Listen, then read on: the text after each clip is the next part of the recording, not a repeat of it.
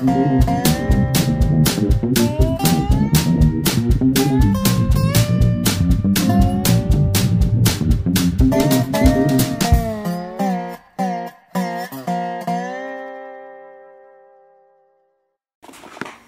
YouTube, Darlington Farm here. Well, yeah.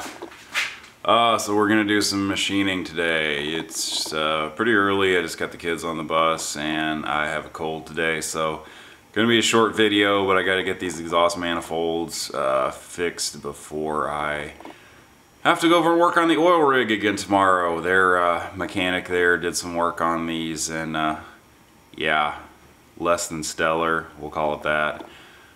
Basically what he did is the exhaust manifold gaskets have been bad for a very long time on that cat engine.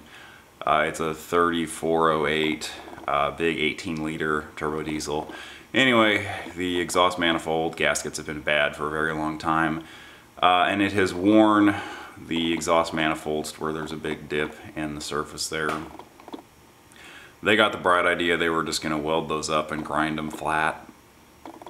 Still leaks pretty bad. They didn't, you know, I suppose you probably could do that and have it work, but they did it. It didn't turn out well, and so now I gotta fix it. So I brought them back over here and we're gonna chunk them up in the mill here and see how that goes. I'm just gonna try running with an end mill and seeing how fast that goes, or I may switch to a fly cutter. I don't know, I'm gonna see which works, or see what works best here. Alright, so I gave up on the end mill idea here. It was going great until I got to over here where that guy welded this.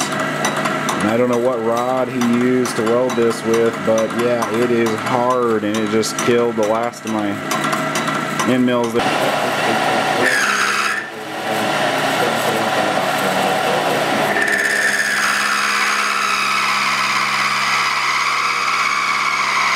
So I'm just going super slow. I'm only taking off maybe about 3 or 4 thousandths here. Just trying to flatten this guy out here with the fly cutter.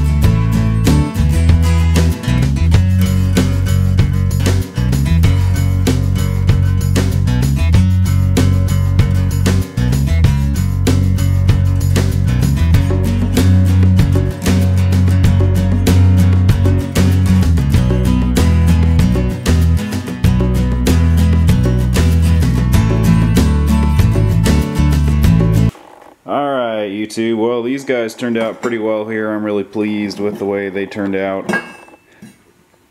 Decent finish on the surface here. Most importantly, they're both, this and this side are parallel and flat to one another, and then there's enough flex in this joint here in the middle where I'm not too worried about it. This one is where somebody else dicked with it, and you can see the difference in the metal there.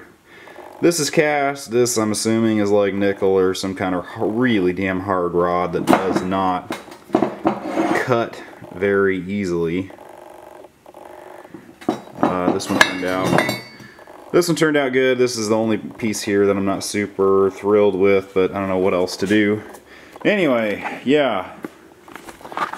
I was just using a fly cutter here, and it looks like it finally chipped the carbide insert that's in there, which kind of sucks. Let's see if I can let you see that. Anyway, yeah. Yeah, I'm Darlington Farm. I'm gonna go take it easy and try and recover from this cold before I have to go work on install those tomorrow. Thank you for watching. Please have a good weekend, and don't forget to click that subscribe button.